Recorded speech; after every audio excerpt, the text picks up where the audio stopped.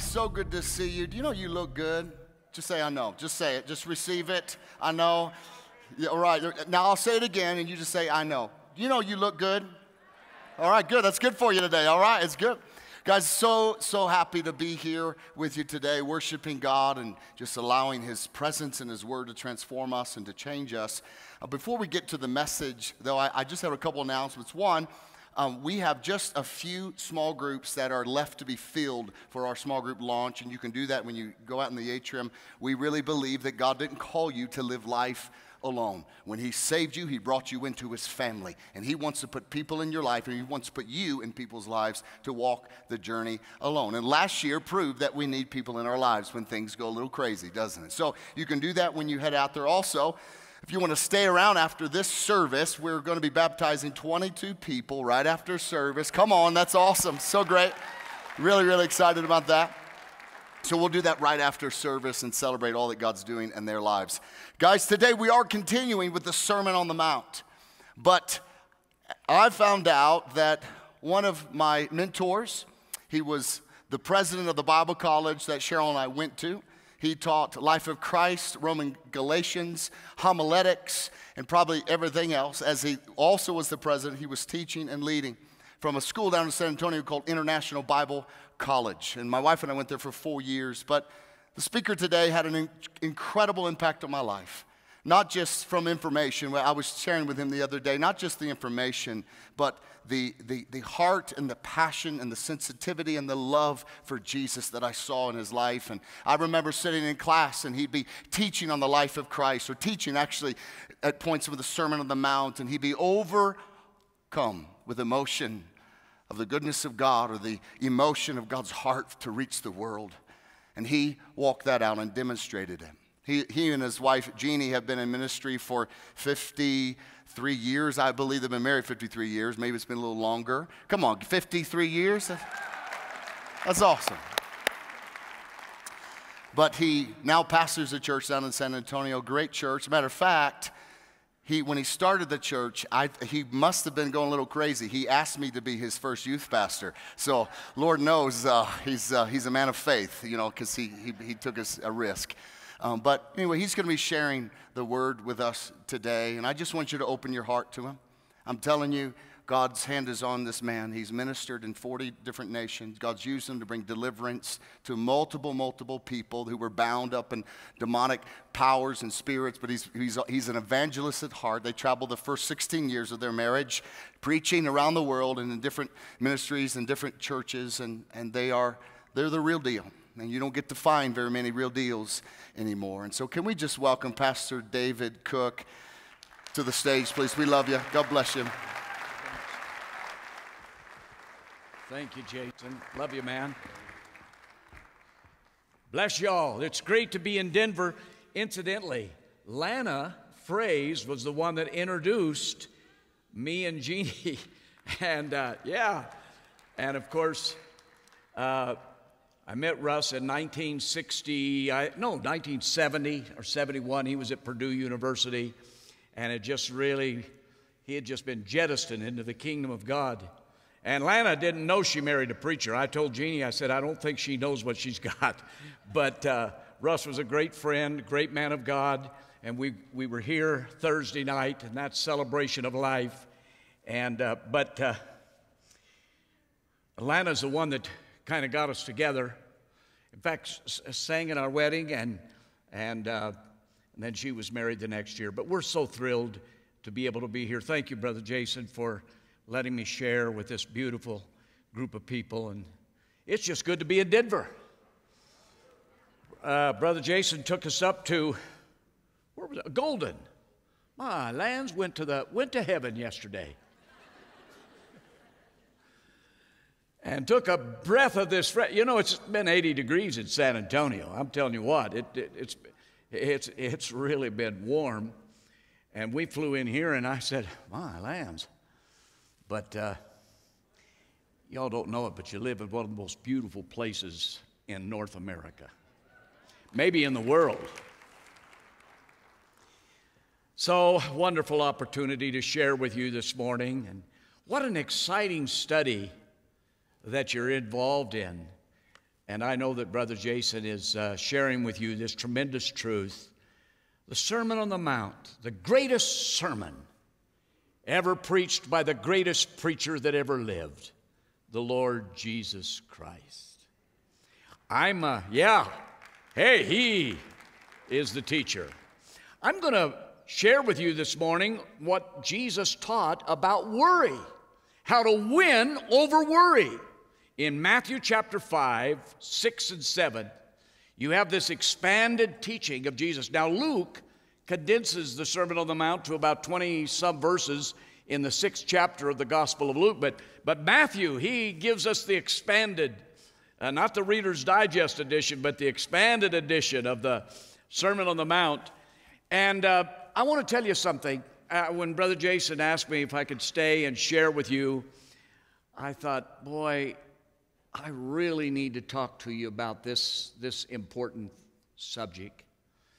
We're living in such intense, pressured, terrible, challenging days, incredible pressures that are coming from every dimension, every part of our culture. This last year, we've experienced this pandemic of the COVID-19, and it seems that it's come into 2021. Our country's been devastated. The world has been devastated. And with it, in our country, adding to all that, the race riots, the BLM, the Antifa, the defunding of the police movement, a contentious presidential election, the canceled culture, and the woke culture. Somebody's going to have to tell me what the woke culture is. I'm not sure I connect. I told somebody the other day, I said, I'm just tired of it. I think I'm going to go to Colorado and go to the mountains and rest for a while.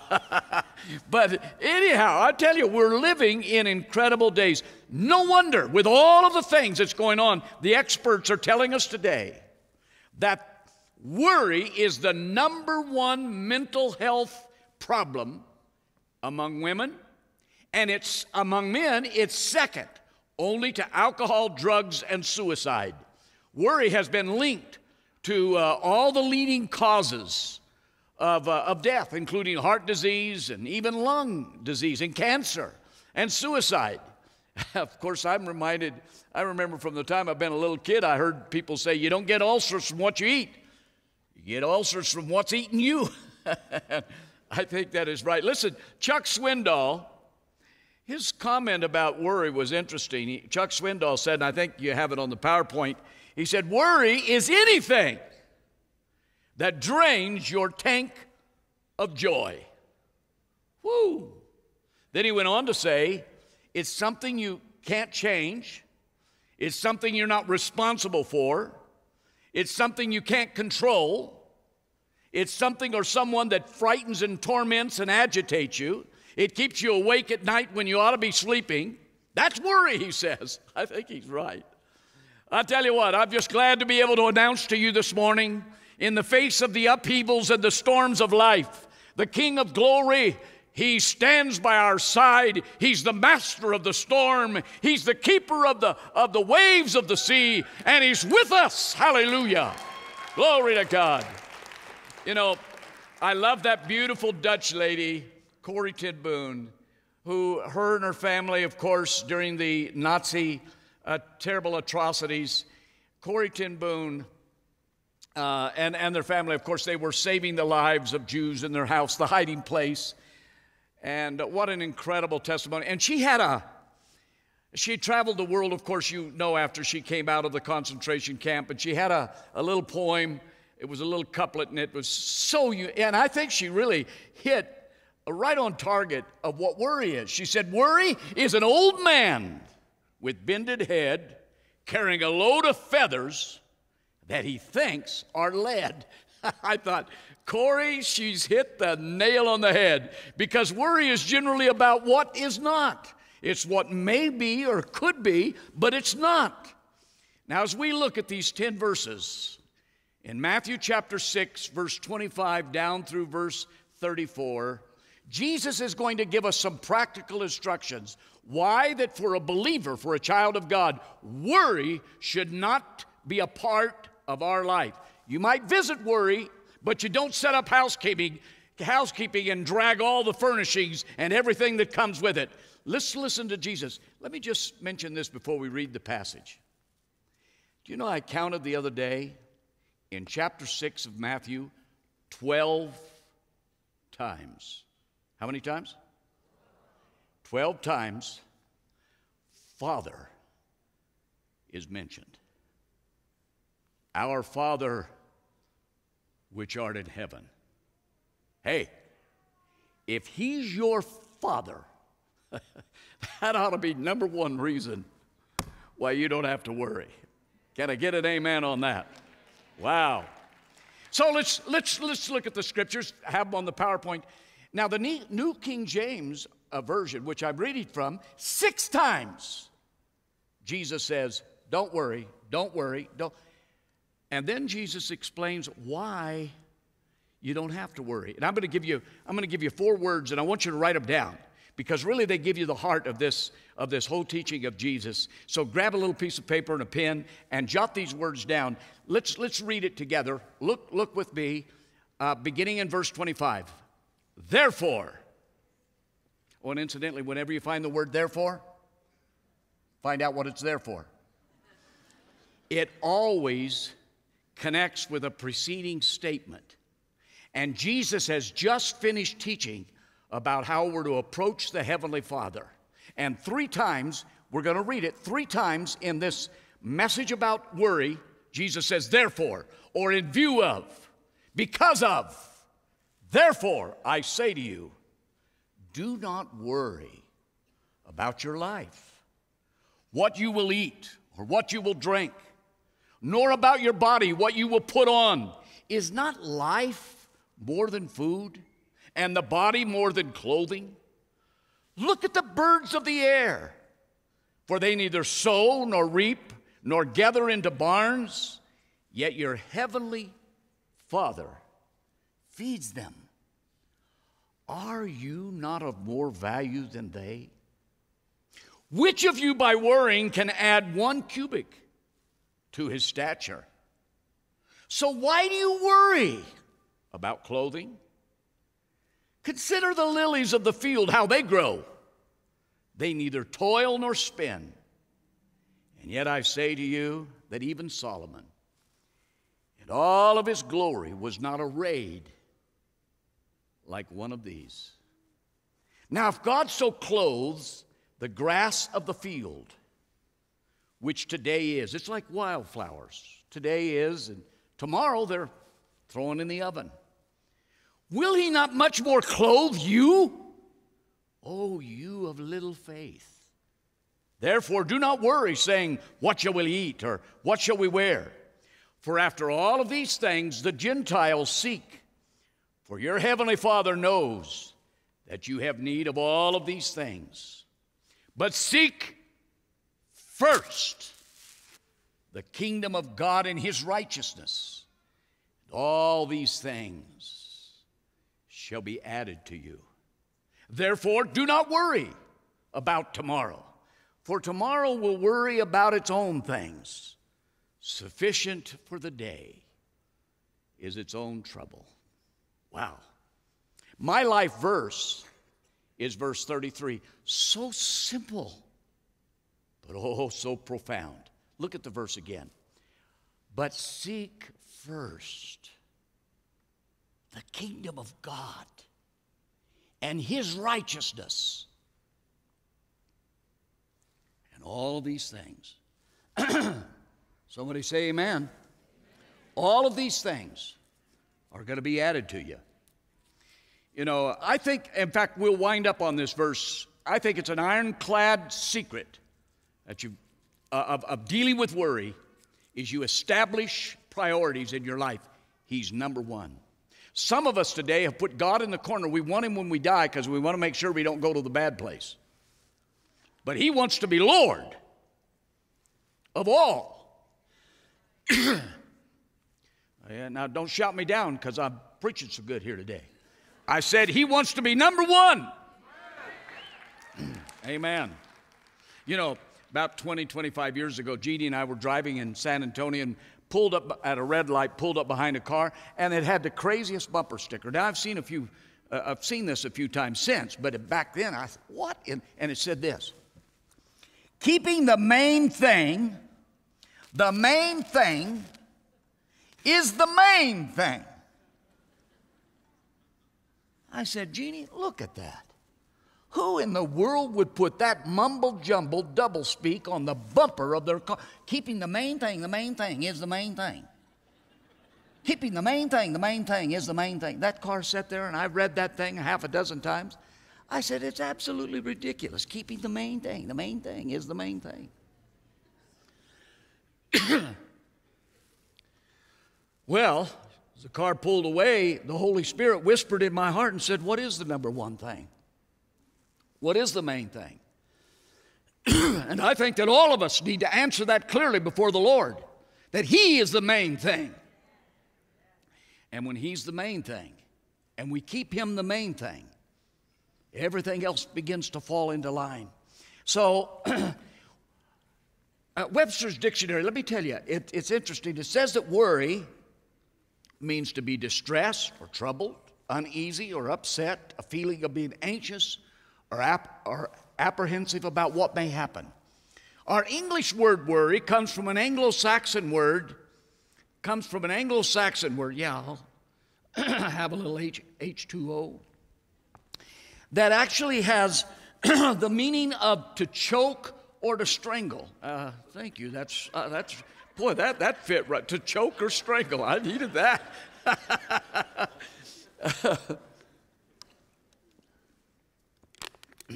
What happens is when you worry, you're choking your life out.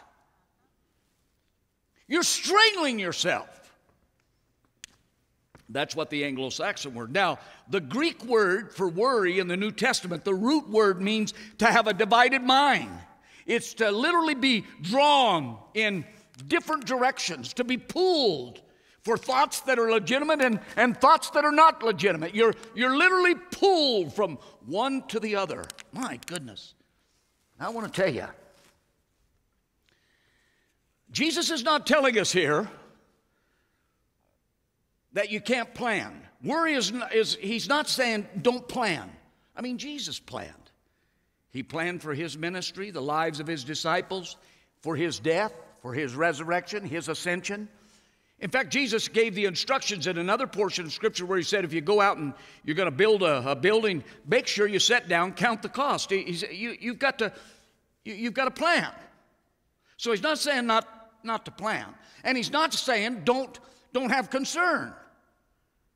Because there's times when we have certain concern about something. And I think immediately that if a parent has a small child playing down by the edge of their property next to a street where traffic is going by, and that parent is not concerned to rush down and to get that child, that's not a very good parent. So, but there's a big difference between concern and worry. Worry generally has to do with the future. It's basically something that you have no control over right now. Concern has to do with the present. And usually there's some things that you might be able to do in the present to take care of the problem. I have a friend, a minister, who told me about a woman that had passed away. For 40 years, she has lived practically a paranoia that she was getting cancer. Every cramp, every pain, she was always, pray for me, I think I'm getting cancer. 40 years. Here a while back, she died. She's 73 years of age. She died of pneumonia. For 40 years, she spent her time worrying about the wrong disease. Jesus gives us 4 reasons here of why we should not worry. Take the words down. Number 1, worry is needless. Look at verse 25 again. Got it on the PowerPoint. Look at this verse. Therefore, I say to you, do not worry about your life, what you will eat or what you will drink, nor about your body what you will put on. Is not life more than food, and the body more than clothing? Here, Jesus is saying, look, worry is needless. Now, Jesus adds with this, he gives us two treasures that God has given us, two gifts. What are they? He tells you in the verse, life and your body. Now, doesn't it just make good sense that if he's the creator that gave us life and body, since he's the creator God, he's the sustainer God that will give us food to put in that body, clothing to put on that body, shelter to put over that body. So Jesus is saying it's needless, it's pointless. What in the world are you doing? In essence, Jesus is arguing from the greater to the lesser, meaning that greater than food and clothing and shelter is your life. That's your life and your body. And since God has created you, and he's given you life, and he's given you your body, it's absolutely needless, it's unreasonable that we go around worrying about whether God's going to take care of us. Hey, you were made a little lower than the angels. He created you in his image. You're the apple of his eye. He knows the hairs on your head. He counts them. He knows every number of them. And since he takes care of us, it's needless to go around worrying all the time. And then notice Jesus gives us two illustrations here. Did you see the two illustrations? It's the fowls and the flowers.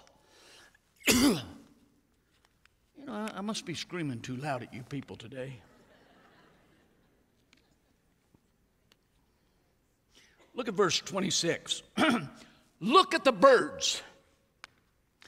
They neither sow nor reap. They don't gather into barns, but your heavenly Father feeds them. Are you not of more value than they? Now, if you follow the logic of Jesus and his teaching, he's telling us, first of all, he argued from the greater to the lesser. Your body and your life is far more valuable than just the food you put in it and the clothes you put on it and the shelter you put over it. Now he argues from the lesser to the greater. What do I mean by that? He uses the fowls. He said, look, you remember in the other place when he teaches, he says, 2 sparrows are sold for a farthing. A farthing was a fourth of a penny. And then the amazing thing he says, and the heavenly Father attends the funeral of every one of those sparrows. Here is a bird not worth even a penny, but the heavenly Father attends the funeral. And Jesus says, don't you know? So he's arguing from the lesser to the greater. Look, if the heavenly Father cares for birds. Now, I know it's cold in Colorado, but have any of you seen any of your birds in your backyard flying around with a nervous twitch, wondering if there are going to be enough worms to be able to survive the cold? No, for heaven's sakes. Wow. So the Heavenly Father, he's saying, look, if God's going to watch over and take care of the less valuable, the birds, you're more valuable than they are. I remember the little poem. Said the sparrow to the robin, you know, I'd really like to know why these anxious human beings rush about and worry so. Well, said the robin to the sparrow, I think that it must be they have no heavenly Father such as cares for you and me. I tell you, the birds could teach us something. God considers that we're much more valuable than birds. And then he draws your attention to the flowers. Look at verse 28 and 29. This is the second illustration that the Lord uses to underscore how needless and pointless it is for us to worry. Verse 28, so why do you worry about clothing? Consider the lilies of the field, how they grow, they neither toil nor spin. And yet I say to you that even Solomon in all of his glory was not arrayed like one of these. So Jesus again is saying, look, it's needless, it's unreasonable. And he calls your attention. He said, take a look at nature. Look at the beautiful scenery. And you people that live here in Denver, for heaven's sakes, look at the gorgeous mountains, the absolute beauty of all that God has created. And you guys, you just get used to it. I'm telling you something. As we went up to Golden yesterday, Brother Jason took us up. My lands, take a breath of the fresh air and take a look at the creation of God. And he says, the Lord says, hey, take a look at nature. Look at what God has created, this beautiful world. And if he cares that much for wildflowers, he paints them.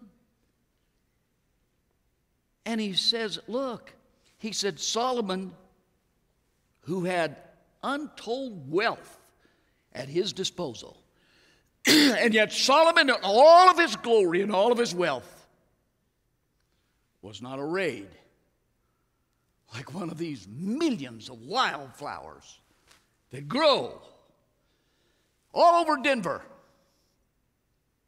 Well, I don't know if they're growing right now. They're waiting for March to come. But the argument that Jesus is making is that if God cares that much for the grass of the field, for the wildflowers that grow wildly, and he clothes them and paints every one of them, if he cares that much and that they're here today and they're gone tomorrow, you're eternal.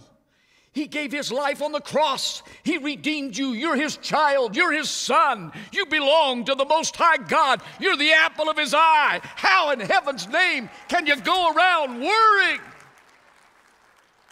How many of you follow the argument of Jesus?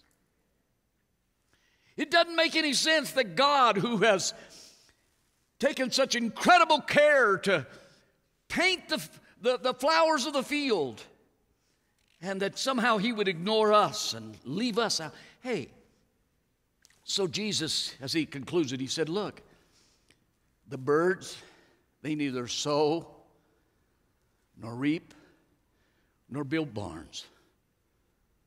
Birds don't drive tractors, fill up the barn with all the grain. Every morning they go out, the Heavenly Father. And the flowers, they don't toil or spin. They don't go and sit down and use the sewing machine to make clothes. And if the Heavenly Father paints them in such beauty, here today, gone tomorrow, Jesus says it's needless for you to worry. Now, right quick. Listen, these other three, I'll wrap them up quick. Secondly, Jesus says it's senseless. Not only is it needless to worry, it's senseless. It's totally illogical. And here's what he says, verse 27, which of you, by taking thought, can add 1 cubit to your stature? A cubit is 18 inches. So Jesus says, which of you can go and sit in a rocking chair? You know, worry is kind of like a rocking chair. There's a lot of action, but you're not going anywhere. There's no progress. It's certainly not going to move you to the future. All it does is, worry makes you miserable in the present and it ruins your tomorrows. So 18 inches. I got thinking about 18 inches. My goodness. David Cook, 5'6". Whew, that makes me 7 feet tall. The first service I said, hey, all you nuggets, get out of the way. Here comes this 7-foot spur. I'm going to dunk that ball. You know, I'm wondering if maybe Jesus is saying, which of you can add to your stature? Maybe he's saying, which of you by worrying can add 1 day to your life? I think worrying can subtract from your life. You can literally worry yourself into an early grave. So Jesus is saying it's absolutely senseless. It makes no sense of why anyone would worry. And thirdly, Jesus says, first of all, worry is needless. Second, worry is senseless. And thirdly, worry is useless. And look how he says it. Matthew chapter 6, verse 28 through verse 30. So why do you worry about clothing? Consider the lilies of the field, how they grow. They neither toil nor spin. And yet I say to you that even Solomon in all of his glory was not arrayed like one of these. And if God clothed the grass of the field, which is here today and tomorrow's thrown in the oven, will he not more clothe you? Oh, you of little faith. In other words, when God goes out of his way, Jesus says, to feed the birds, and clothe the wildflowers,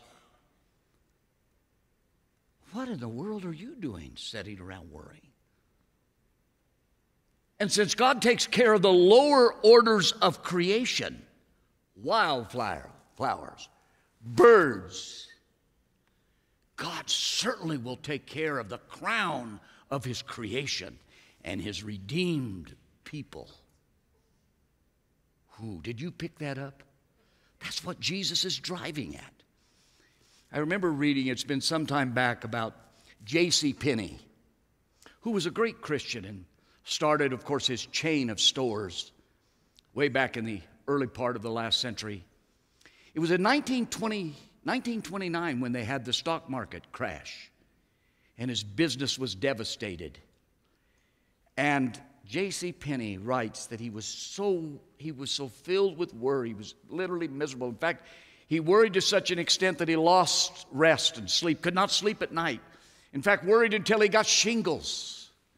That I understand is one of the most painful experiences people can go through. He had shingles. And he went into the hospital. They gave him tranquilizers to somehow try to settle him down. He still couldn't sleep.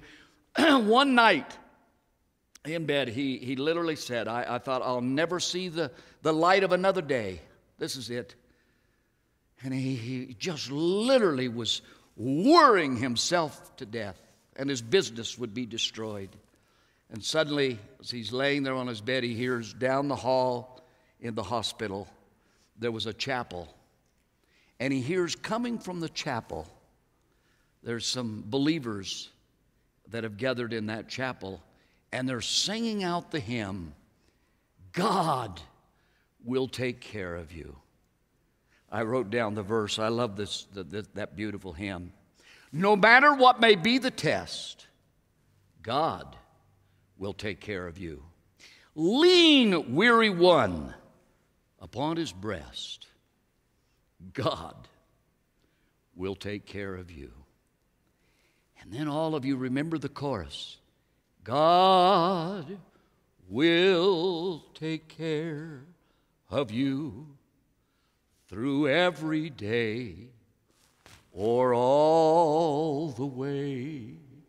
He will take care of you. God will take care. Ooh. Come on, I think we ought to personalize that. Everybody sing it with me. God will take care of me through every day or all the way. He will take care of me. God will take care. Well, okay. Come on, look at your neighbor and sing that to him. God will take care of you through every day or all the way. God will take care of you. God will take care of you. Can I get an amen today? Hallelujah, hallelujah, hallelujah, hallelujah, hallelujah. Oh, yes, yes, yes, yes. I tell you, I believe it today. I believe that God will take care of us. We're his children. Whew. Hey, let me tell you, back to J.C. Penney. He heard that song. He jumped out of bed, raced down the hall and into the chapel. He said when he stepped inside this chapel where these people were saying, God will take care of you, he writes, he said, a miracle took place in my soul. He said it's as if a bird was suddenly freed to fly out of the dungeon into the sunlight. He said, God visited me. Oh, and you know, it seems like I read that he, and I'm not positive of this, but that he gave 90% of all of the increase of the business. He gave it to God. Oh, I'll tell you something. God will take care of us. Amen. Now, so Jesus teaches us worry's needless. Worry is senseless. Worry is useless. And notice, Jesus says worry is faithless. Listen to what he says in verse 31. Therefore, do not worry. Say, what shall we eat, or what shall we drink, or what shall we wear? Here it is, verse 32. For after all these things the Gentiles seek. For your heavenly Father knows that you have need of these things. Jesus says it is absolutely faithless. When you let worry begin to dominate your life, and let me just be honest with you. Every now and then, I've discovered as a believer, I might visit worry, but I don't live there. And I don't know, maybe you're like some people that you don't just visit worry, but worry moves in and you set up housekeeping and worry becomes your lifestyle. Oh, Lord, help us. Come on, everybody say, Lord, help us. So you know what Jesus says here? He says to worry is not Christian. He said you're acting like a Gentile. And Gentile in that world, in that word, it means a pagan. You're acting like a heathen. I've been in countries overseas. I remember being the first time Jeannie and I went to Japan. And I remember before that one big Buddha that sets, what is it, about 50 feet? I forget what it is. Here's this big Buddha and these Japanese people lined up by the hundreds. And they're coming before this big Buddha, and they've got their prayer request out on a piece of paper, and they throw their prayer request into this huge vat, and they pick up a gong, and they whoo to wake up Buddha. So he'll read their prayer request.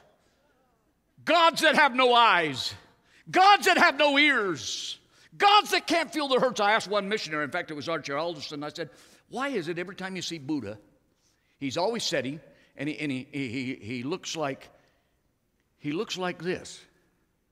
And Archie said, he said the missionaries, he said their word for that is, no, I can't help you, and give me your money. I'll tell you what, religion extracts from people. Jesus came to give. He came to give. Oh, I want to tell you something. These are gods that can't see, gods that can't hear, and we go around and act like, I don't have a heavenly Father in heaven. He don't know what I'm going through. Come on. Get real. Jesus is saying when you worry, you're not acting like a Christian. You're not acting like a child of the King. Worry is atheism in action. It's acting as if there's no God, no heavenly Father. Now, the cure for worry is, as I told you, it's verse 33. But seek ye first the kingdom of God and his righteousness, and all these things will be added to you. Jesus says, and here it is. Here, you want the cure for worry? Establish priorities in your life. Make him number one. Not in the corner of your life somewhere as a fire escape when life is over, so that he'll make sure you don't go to the bad place, that you get a free ride into heaven. No. You make him Lord over every area of your life. He's number one. Get your priorities in order. I want to ask you something. What's number one in your life? Who's number one in your life? He said, seek first the kingdom of God and his righteousness. In other words, to live a godly life. Let the Lord be Lord in your life. And he said, if you'll do this, all these things will be added to you. You know, it was while we were involved in beautiful worship. Boy, I tell you how I enjoyed the worship today. Thank you, Nathan and team. Absolutely beautiful. And I was standing there, and the Holy Spirit spoke to me. Listen, this is for all of us. And he said, I'm going to heal people today. I'm going to heal memories. I'm going to heal temperaments. And suddenly, like a flash, I haven't shared this testimony. In fact, I asked Brother Jason later if I shared this in Bible college. And Jeannie and I haven't mentioned this, it's been several years. But when Jeannie and I were first married and we launched into evangelistic ministry, we were in Rockford, Illinois. And I asked the pastor, because at days I had not been able to hold any food down.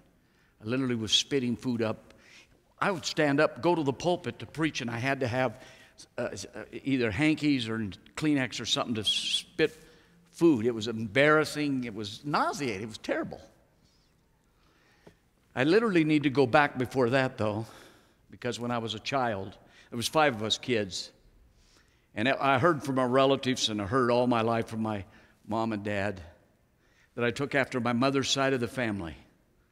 Now, that wasn't a compliment, because they were all close to the insane asylum.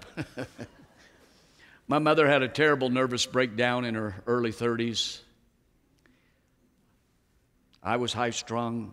It troubled me in my schooling early years. I had an uncle that committed suicide. Every one of them on that side of the family had major. Of course, my mother had been terribly abused, and all of that on that side of the family. My grandfather was the last Indian agent in Arizona at the Montezuma Castles, and he was devilish, and oh, God help him. But anyhow, it tortured and affected the entire family. And I was told from the time I was a little boy, you're just like them. Yep, that's you. Graduated from Bible college, called of God in the ministry. In this terrible situation, I asked for a doctor. So I went to the doctor, and then they sent me to the hospital to have some, go through the. Anybody ever had them where they give you that ground up concrete, and you swallow that stuff, and then they spin you around and turn you upside down, look at you inside and out, and all this gravel and concrete? Anybody ever had that? Oh yeah, a few of you have had some of that stuff. So anyhow, I go back to the doctor a few days later. He's looking at the charts, and he looks at me. He knows I'm in my early 20s. He said, "What do you do for a living? What's your profession?" I said, "I'm a preacher." "Oh," he said, "that shouldn't do it." I thought, boy, a lot he knows. But anyhow, he looked at me and he said, "Young man," he said, "I have never in all of my years practice seen anyone near your age with such a volcanic stomach." He said, your stomach is just, it's literally so volcanic. He looked at me, he says, "I'm going to give you a prescription." He said, "You'll have to take this the rest of your life." He said, "It'll put your stomach to sleep. You take it 30 minutes before where you'll be able to eat." And he said, "You're going to have to change your professions. You'll never be able to know stress or any kind of anxiety. You'll have to find something that's totally..." Incidentally, I'm looking for one of those jobs if anybody has one. I don't think there's such a thing, but anyhow... under my breath, I'm saying, "Satan, you're a liar. God's called me to preach the gospel." He gave me the medicine. I remember even before we left Rockford, I was taking it, and it would put your stomach to sleep. You could eat and digest a bit. The problem is, it put me to sleep. I was standing in the pulpit preaching. I promise you this is, and I was standing preaching, and I had to take my hanky and hide my yawn. I told Jeannie after the service, when the preacher puts himself to sleep in the pulpit, I said, things are in bad shape. So I said, man, I don't know what I'm going to do. And it was right after that. I canceled things, and we started. My mother was living in Idaho. We started from Rockford, Illinois, and coming, I think it's 80, coming across through Iowa and Nebraska, mile after mile. And I remember Jeannie was sleeping, and I was driving. I said, Lord, and I began to replay what I'd heard as a child. I said, Lord, I can't help my temperament. I can't, that's my personality. I've inherited. I can't change me. Boy, out in the middle of that, somewhere, I heard the Lord speak to me and said, I can change you. Oh, hallelujah, hallelujah. We got to Idaho. I told my mom and mother had suffered from all of this stuff. I took every bit of it. I remember Jeannie and my mom walked into the bathroom while I put it all down the commode. God totally healed me of that. That's been, almost 50 years ago, baby. We've traveled around the world. I eat every kind of food. In fact, you can't get Mexican food too hot for me. I'm telling you, God healed my temperament. Now, here's what applies to you. The Holy Spirit spoke to me this morning and said, I'm going to heal temperaments. I'm going to heal psychological areas where people, they've inherited certain things. There's been bruises and wounds and things that they've been dragging with them. I'm going to heal. I'm telling you something. Get ready. God's going to minister some healing in the lives of some people. Now, here's what we're going to do. Here's how we're closing right quick. I want all of us to make this declaration. We're going to put it up, and we're all going to make this declaration, and then we're going to open this for prayer. I want every person, well, I'll get to that as soon as we give this declaration. Here it is. Come on, I want us all to stand. Let's stand, and I want you to make this from your heart. In fact, I wish that I should have made a copy of this and give it to all of you. Take it home and declare this all week long. Here it is. I'm too blessed to be stressed and too anointed to be disappointed. Come on, somebody say amen. I refuse to be discouraged, to be sad or to cry.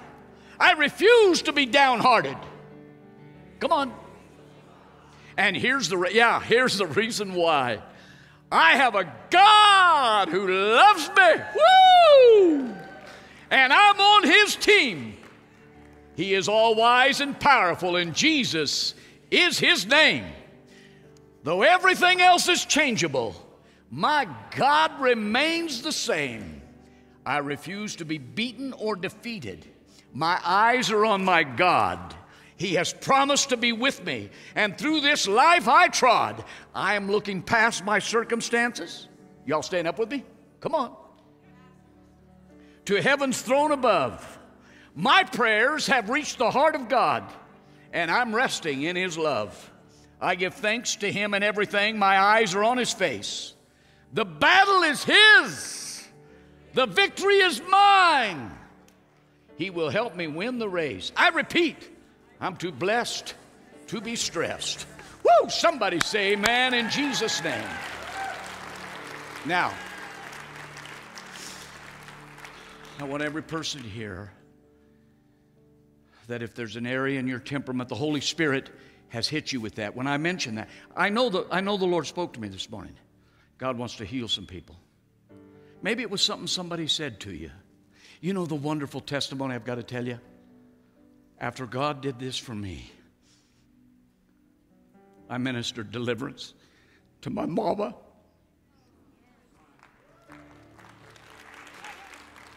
All my life I can remember my mother suffering from this because of terrible abuse. And I saw my mom freed. Oh, I want to tell you today, people, God wants to set you free. Oh, God wants to set you free. So maybe it's your temperament. Maybe it's some psychological things that kind of want to dominate your mind and dominate your life. There's areas that you say, oh, I need healing in that.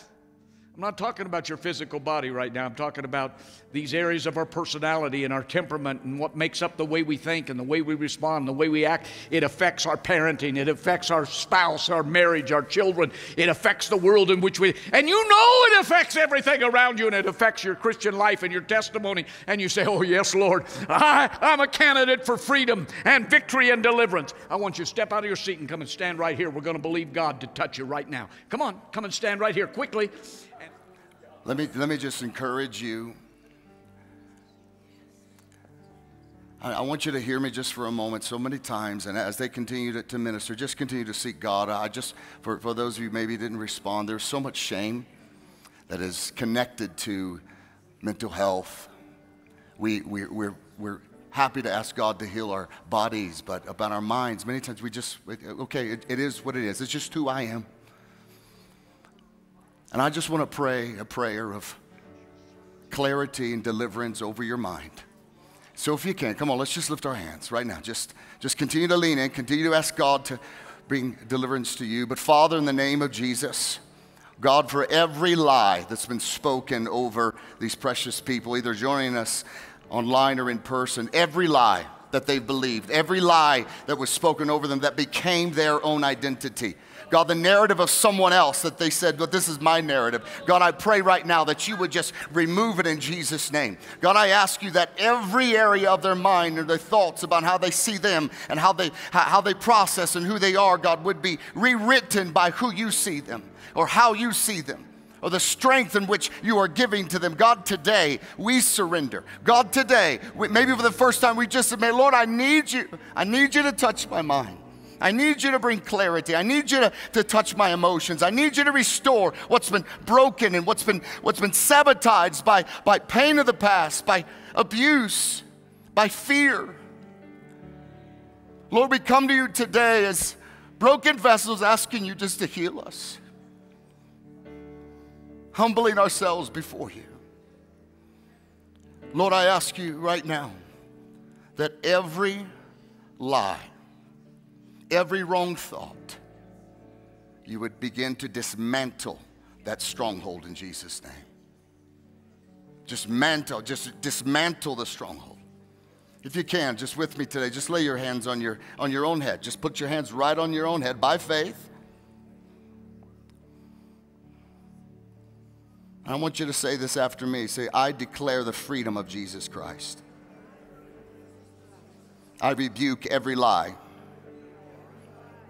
I am not what I think I am. I am who Jesus says I am. My mind is whole. I do not have the spirit of fear, but of love, power, and a sound mind. I have a sound mind.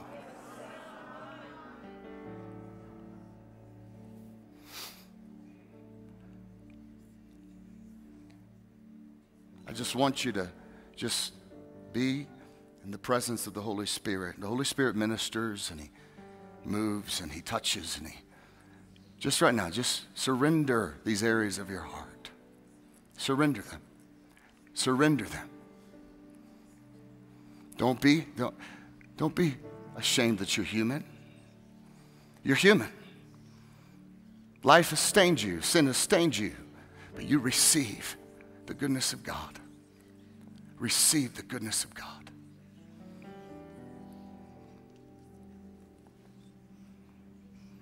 Receive the wholeness of God. Lord, today we lay our lives at your feet. We lay our thoughts, our emotions, our temperaments. Lord, I ask you that you would heal us of the pain of the past. I ask you that you would restore to us what the enemy has stolen. Lord, I ask you that you would rewire patterns of thinking. That, Lord, we were going to submit to your narrative, to your words. Lord, I ask you that you would just remove every stronghold, that we would walk in freedom.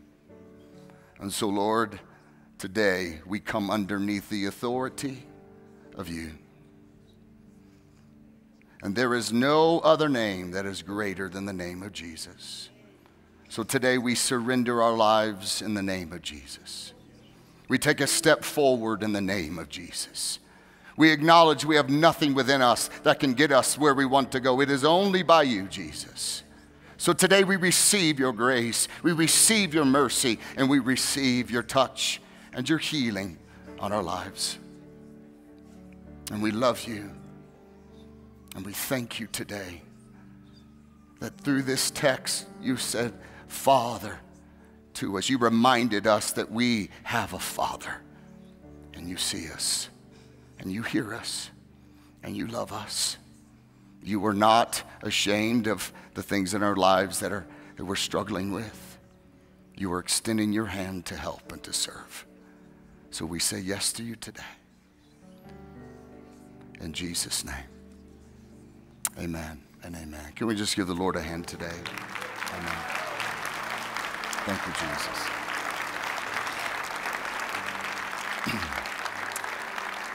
You know, it's so important that we remember that the Church of Jesus Christ is to be a place that we bring our broken humanness. This is not a place that you put your perfect face on. This is a place that you cry out to God. And you start the journey to let him touch you and transform you and heal you. And you put your faith and trust in him. And you continue to walk it out. I want you to know something. The Father loves you. He cares so much for you. He cares so much for you. And you need to receive that love today. Amen. Come on, can we thank Pastor David for his ministry? Thank you. Thank you so much. I'd be honored if you could just let me bless you. If you just want to lift your hands to the Lord. Lord, we are committed to be people of the Word. And so, Lord, today, as we've taken a step forward out of obedience to the Word, that you'd meet us right where we are. God, everybody is different contexts, different histories. But Lord, what we do know is that you will take care of us. And so, Lord, today, I thank you for your fatherly care over our lives, over our marriages, over our children, over our rebellious children, over our health, over our mind. Lord, we use wisdom. We are wise, but we look to you as our answer. So, Lord, I bless our people in Jesus' name. Strengthen them. Give them peace. Protect them. Such angels around them. Minister to them even as they go from here. Lord, I ask you that you would protect the work that you've done in their lives. In Jesus' name, amen and amen. Come on, let's give the Lord a hand today. Thank you, Lord. Thank you.